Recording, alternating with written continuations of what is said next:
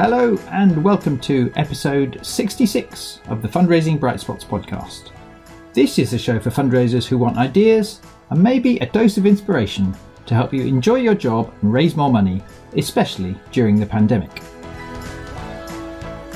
And today I'm sharing the first half of a conversation I had recently with a very smart fundraiser named Will Robinson, who works for a fairly small charity called Become. In episode 62 of the show, Will's colleague Davinia shared some interesting ways in which her approach to team culture have helped them grow their fundraising results during the pandemic. One of those success stories has been the way Become has started working with the gaming community, encouraging them to raise funds for the charity. To me, one of the really exciting things about their achievements is that of the 65 people who raised funds through gaming for Become this year, none of them had raised money for the charity in any way before. So this gaming initiative was the catalyst for lots of new supporters, and some of them have now raised funds for the charity on 3 separate occasions across the year. Gaming is such a valuable multi-million pound part of the entertainment industry, and in recent years some charities have started to take it very seriously. If you haven't done yet, but you want to find out more, I hope you find Will's findings helpful. Will Robinson, welcome to the Fundraising Bright Spots podcast. Hey Rob, thanks for having me. You are very welcome. I've been looking forward to this ever since I had some interesting chats with your colleague Davinia, one of which actually we published on the podcast. And I've just been so intrigued by some of the things you've been doing in the gaming community within the last 14, 15 months. And I was really keen to find out more, but B, share some of those ideas with our podcast listeners. But typically I'm getting ahead of myself. Just before we get going into the content, you are fundraising manager at Become. What's the gist of your charity Become? What does it do? So we are a national charity supporting children in care and young care leavers. It's still quite a small charity, so I think we're about 17 staff at the moment. And within that fundraising team, we've just grown to a team of 5. But that's kind of, we're going through a bit of a period of growth. But that's Become. Yeah, and I was fortunate to chat to Davinia because she and her colleagues, she's rightly proud of how well your charity has done during this crisis. Goodness knows it's been tough, and maybe it wasn't all plain sailing. But as far as I understand it, there has been really serious fundraising growth because of a bunch of things you've all been doing. And she talked about some of those on that other episode that I mentioned. But one of them she mentioned is this new project you've been doing, working with the gaming community. Top line, what's the nature of that activity, that proposition? And what were you asking people to do? And how well did it perform in this first 1 or 2 iterations? Yeah, so I've been aware that gaming fundraising has kind of arrived on the charity scene probably a good few years ago now, but it's been growing over the last kind of 5 years. So it's kind of been on my mind. That was something I would love to bring to Become, and that was kind of pre-pandemic, and then the pandemic hit, and it was kind of the ideal product to kind of fast track and help kind of plug a bit of that gap that we all felt with mass participation events all being postponed or delayed. So what it was, essentially, we asked the general public, and we wanted to ask both current gamers, but also people who maybe haven't gamed that much before, to play a video game. And the challenge was, it was called the Become Players Marathon. So it was to play a video game for a marathon length of time, and fundraise for that, for us through that challenge, much like a traditional challenge event. And in terms of top line results, then really the meat of this interview is going to be lessons learned and how you did it, so that if someone's listening, they've been thinking about this and they just don't know where to start, they'll have, we'll give them a boost and some encouragement to really go for it. But in your first year of doing it, top line, how many people did you get to do it? Top line, how much did you raise? Do you know the ROI? Yep. So So we've hosted 3 kind of event weekends over our first year. So the total across that was we raised just over £16,000, and our expenditure was about £3,000 for that. I'll let you figure out the ROI on that one. And then in the very first event, which was like our pilot, we didn't know how it was going to go. So this is what we hosted back in April 2020. Yeah, we didn't have big budget, small charity. We spent just over £300 in total, and that raised 5,000, or just over 5,000, which was like a huge success for us, and kind of really encouraged us to carry on and invest a little bit more. But there were so many variables around April last year. Obviously, we just got into lockdown 1. PlayStations and Xboxes were just like empty off the shelves in shops because so many people were buying them. We were relatively new to market, so we were aware that there was a lot of things happening that maybe meant we were going to struggle to repeat that success. But we hosted pretty much the same event in March this year, 2021, to try and kind of minimize the variables so we can really compare, and we raised just over 8,000. So I think we really proved the concept, which is really exciting because it is a more congested market now. A lot of like big charities have got involved in gaming fundraising, but I think the fact that we've improved on success proves that there's enough gamers out there for all of us. And I would really encourage more charities to try it. Yeah, it really seems to me that this hobby is not going away any time soon. It really seems to be just growing ever more, and it was clearly growing as an entertainment market long before the pandemic came along. In fact, to help the listener potentially to kind of really take more seriously this as potentially an important part of their portfolio, because still, I think, although more players are getting into it, traditionally, lots of charities, maybe because of the nature of how they're led or the age and demographic of where the decision makers are, they have some have not quite understood it or thought it was just for a particular age group, or maybe, and we can come on to this a bit later, they've been kind of skeptical about some of the associations with violent seeming games and so on. But before we come on to that, just help us tune into the fact that this is not a market most charities should be ignoring. You have to really look closely, given that how many people in the population are, week in, week out doing it as a way to spend time. Yeah, absolutely. It's not just teenage boys playing video games, which is kind of a misconception. The demographics are across all ages, like pretty evenly split between men and women, and yeah, there's people of all different kind of identities and groups who game, and we're really seeing that in kind of those who support Become. I would say all charities will have some gamers within your current audience.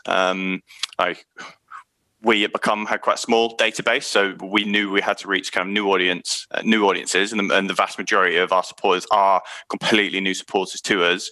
But we did have a couple who were already engaged with Become, who were keen gamers. So I would definitely stress that every charity will have some gamers in their current newsletter list and audiences. Mm.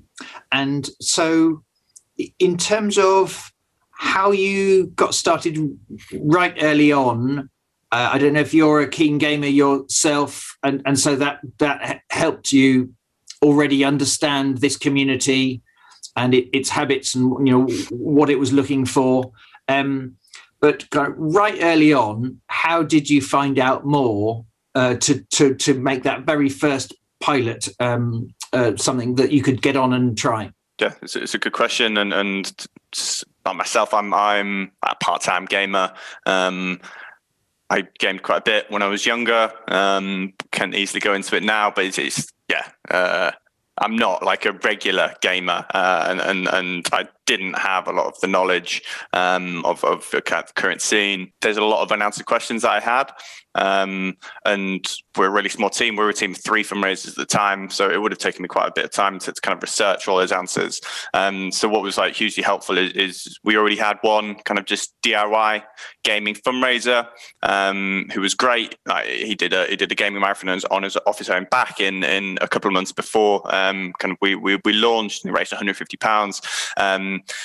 So I can recognize his expertise and knowledge as like a massive resource. So I literally just got on the phone and was just asked if he would be willing to be a bit of an advisor to me.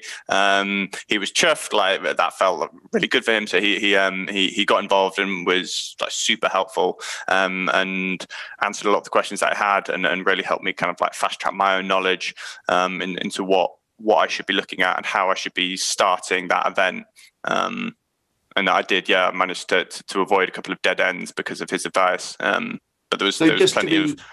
Sorry to interrupt, Will. Just to be clear, as I understand it, though your charity is not large and you don't have a large database of supporters, my understanding from various chats with Davinia is people who do care about Become and what it stands for really care.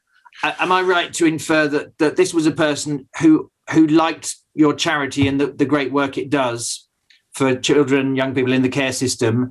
He was, he liked you anyway, he cared anyway, and off his own bat, he decided that the best way or a way he wanted to raise money for you was by doing a mini gaming marathon and getting his mates to sponsor him to do that. Yes, that is exactly right. So it was totally reactive to us, that first individual. And I just stewarded him and supported him like I would any other DIY fundraiser, to try and bring him closer to the cause and build that strong relationship and show our gratitude and thanks. After the event, we were able to continue to build that relationship. And he was really excited to be able to offer his expertise to help us build a bit more of a gaming community and a product for our charity.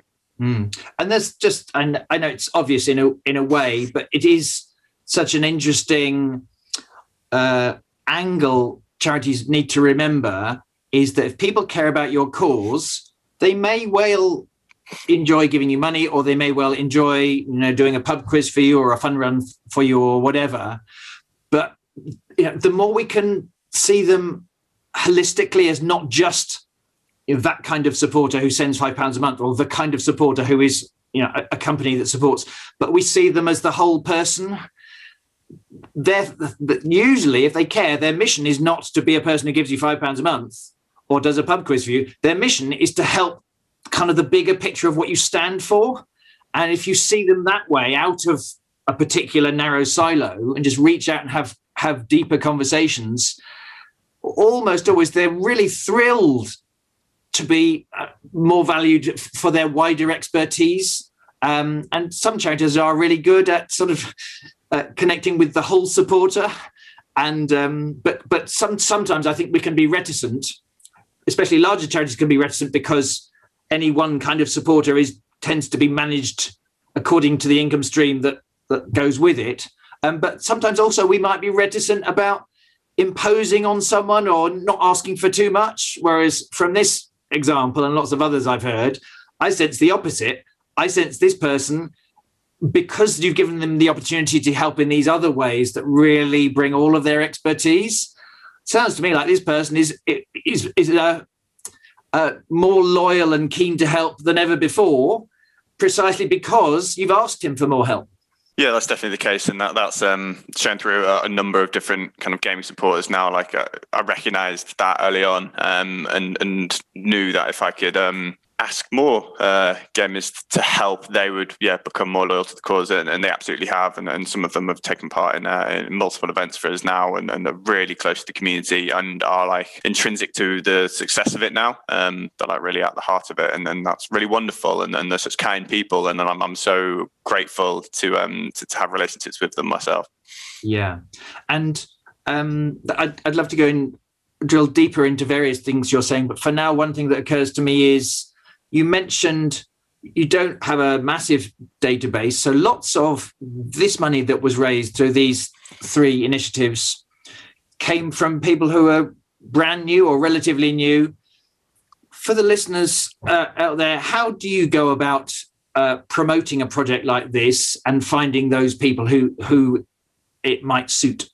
So that's definitely true. I think we did a bit of a full evaluation of the whole year recently. I think we had about 65 individual fundraisers who support us through the year, and all of them kind of financially support Become for the very first time because of gaming fundraising.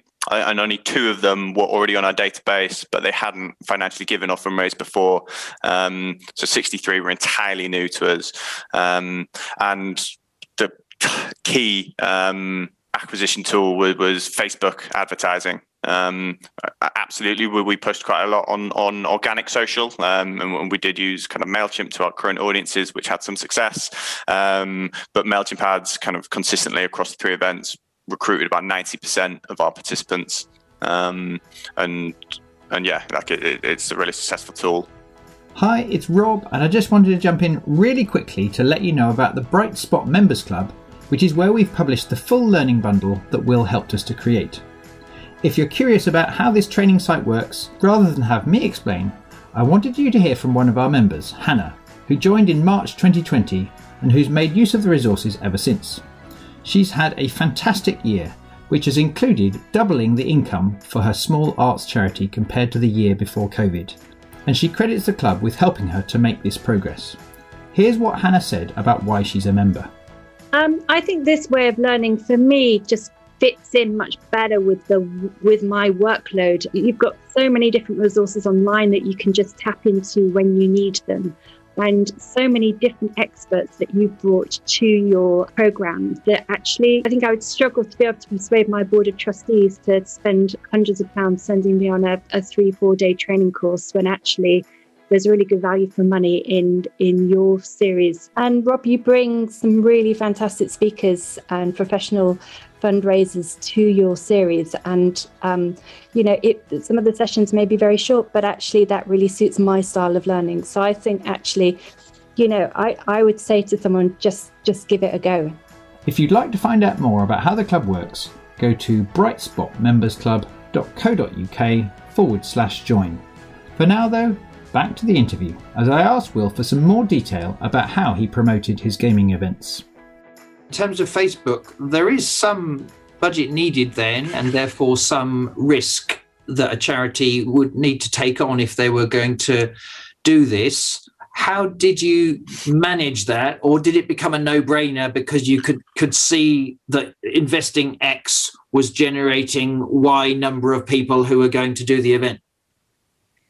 Yes, that's definitely what kind of we were able to evidence after that first event. The first event, we didn't know how successful it was going to be. I was still pretty new to Facebook ads myself at the time. Like a lot of my expertise was self-taught. Like you don't have to be a digital whiz. Like it's you can learn. And yeah, we didn't have a big budget. As I said, we invested £300. That was entirely on Facebook ads in that first event. That £300 generated about 500 leads. So it's just like name, email address, consent to contact.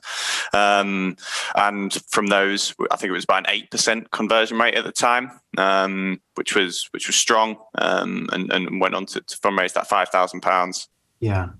And clearly Facebook advertising is a technique that charities could use to help with lots of different fundraising projects.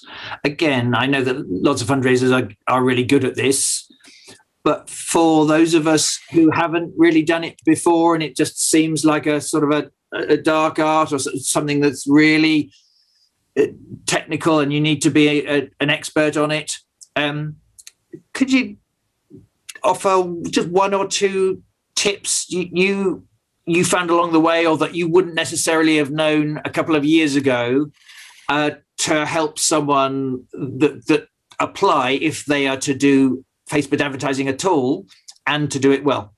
I think you can do it pretty quickly and pretty well without even doing much testing. Kind of the beauty of Facebook ads is you can start like doing testing. It's called split testing, and you can test different images against each other, and then you can test different copy against each other, and then you can test different audiences against each other. And after a few rounds of testing, you know you've got this ad that has like an image and copy that resonates with this particular audience, and then you can just continue to run that ad. But at the very start, I didn't know kind of how to start, so you can just test like really small budget. You can have £50 and just put like a kind of successful organic ad. You can use evidence from organic post. So if you have like a post that had some engagement, you can just put some money behind that and see how it generates those leads. Because I would say the most success we've seen through Facebook ads has been for like events recruitment at the moment. Yes, we also use it for kind of our general appeals to raise donations. For events recruitment is definitely been where we've seen the most success. So that's where it is about generating those leads. And a good tip I would say is trying to gather the information within platform. So rather than sending them to your website to sign up there, and give that email, name and consent to contact there, that's a massive drop-off point. So if you actually gather that information within Facebook, so people will see the post on their feed, they'll be, oh, that looks like a really exciting gaming challenge for like a good cause. I want to learn more. I'm going to enter. They'll quickly type in the details. That's really like accessible, quick and simple. And then you've got that lead, and then you send like an exciting first piece of communication. So we use MailChimp. We try and send that within like 24 hours. And then you've got that next call to action, which maybe to set up a Just Giving page or join another part of the community. Right. Hope that helps. Okay. Yeah. Thank you. And that reminds me of something else. I think I read a blog you wrote at one point about your learnings through this, and that was to do with a different platform. I think it was called Discord. In fact, before we get to Discord, maybe the first most useful thing is to talk about Twitch and/or platforms like Twitch. Again, for gamers out there, apologies for my seeming ignorance, but for those of us who are not familiar with Twitch and the like, what is it? How does it work? How does it add value to the gaming experience generally, or anyone doing some kind of streaming or sponsored event? So, as I said earlier, our first gaming challenge, we were targeting a really wide audience. So people who hadn't really gamed before, and some people who are kind of like really veteran gamers. And what we saw was that we were getting a lot of people sign up and join who are kind of beginner streamers. So what a streamer is someone who has a live feed, a live stream of themselves playing the video game to a platform like Twitch. Twitch is the biggest platform. If you just search Twitch, like just have a look yourself, and you'll see like hundreds if not thousands of gamers live streaming themselves playing a video game. Usually they will commentate whilst playing, and they'll engage with a number of viewers who are watching them play live, and the viewers have like a chat box so they can like ask questions or have a conversation, and then the streamer will be able to read that chat feed at the same time as playing the game and engage with that audience. Great. So now I'm getting a strong sense of just why this works as a fundraiser, because just like going on a fun run together or doing a pub quiz together or whatever it might be, so much of the gel is this human connection between people who care about the same things and or are focused on the same topic. And it's as much about the banter and the connection as it is about, the fundraising challenge or the game itself. Yeah, absolutely. I think again, a good learning that we saw was people set up their fundraising page like maybe weeks in advance of the event, but like a couple of days before, so we hosted our event over a specific weekend, and a couple of days before we were on like £500 of that £5,000. So I was like, oh, this is like doing okay. We've broken even, so it's fine. But it took me a lot of time, so I was a bit worried. But essentially, like when people stream, they fundraise during their stream. So a lot of people went from zero to £500 like in an evening, because they're asking their live audience audience to donate, that's who's donating. Like we were really encouraging people share it with your friends and family, just like a traditional fundraiser. But so many of them will fundraise only with that audience that they have. But a lot of them have like really strong bonds with their community, people who will come and watch them stream like once a week or multiple times a week, because either they're like consider them like a close friend, or they just love their chat, and really enjoy it, and it's just a piece of entertainment for that viewer. Or finally, the streamer may be like really good at a specific game that a viewer likes to watch and pick up tips. So again, like they've got really strong bonds, and when the streamer's asking for donations, people will donate.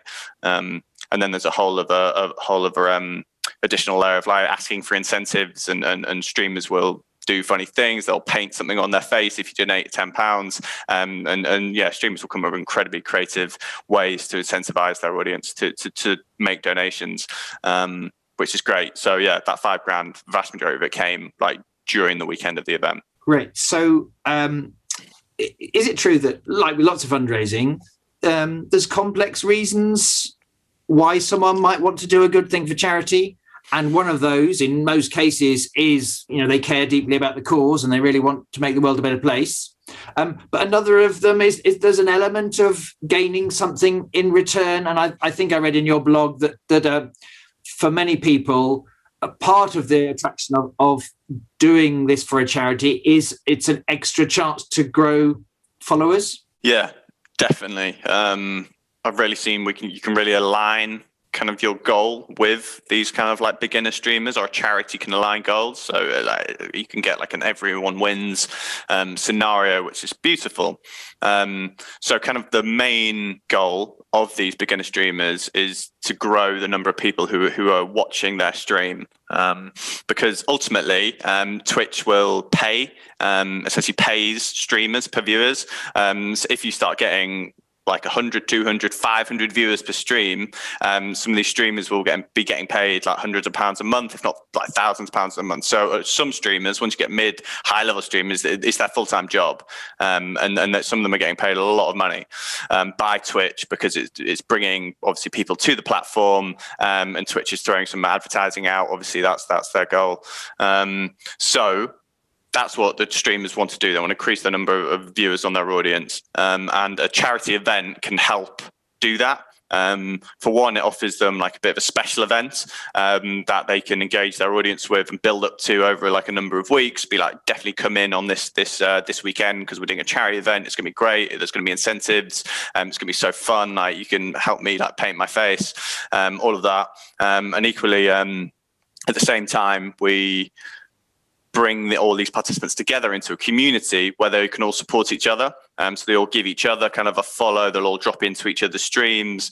What's a really kind of exciting thing is called something called raiding, where if you're a streamer, you've got like 20 viewers watching you, and you're having a break, so you're going to stop streaming for an hour, you can choose someone else's stream to raid. So you send your audience, those 20 viewers, automatically to that other person's stream. So it's that really wonderful thing that we saw, because like all our participants were like building really strong bonds with each other. They were like raiding each other when they're having breaks. So if you're someone who has never had more than like 3 viewers on a stream before, and suddenly you get raided by like one of your friends you just met, and now you've got 25 viewers for the first time. Wow, that's like exciting. that's a big deal for that person, and that was a huge opportunity for them to engage with them, and hopefully some of those viewers will give them a proper follow and maybe come back and watch them again. So it's a charity event can be a great opportunity for these like small level streamers to build their audience.